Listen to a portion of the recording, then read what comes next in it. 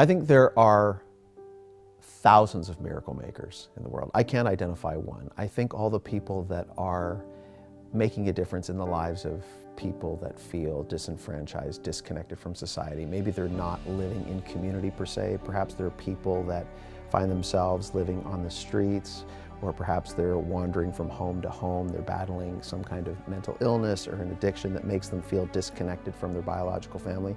I think the miracle makers in this world are the people that are running shelters, people that are running soup kitchens, people that are running places like Covenant House in Toronto that is like a shelter for teens that are wandering the streets on those cold winter nights.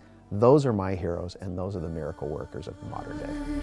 There's a time for battle, a time for tears.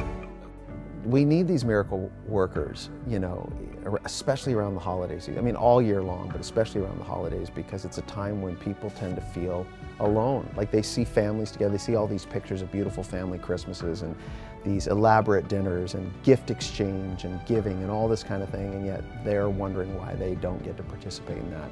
So these miracle makers that are making a difference in the lives of so many people, I think of all time, of any time in the year, that is like the most important time for them to be there, making people feel like they're loved, they're heard, they're wanted, they belong, and that there's a place for everyone. And those people make that possible.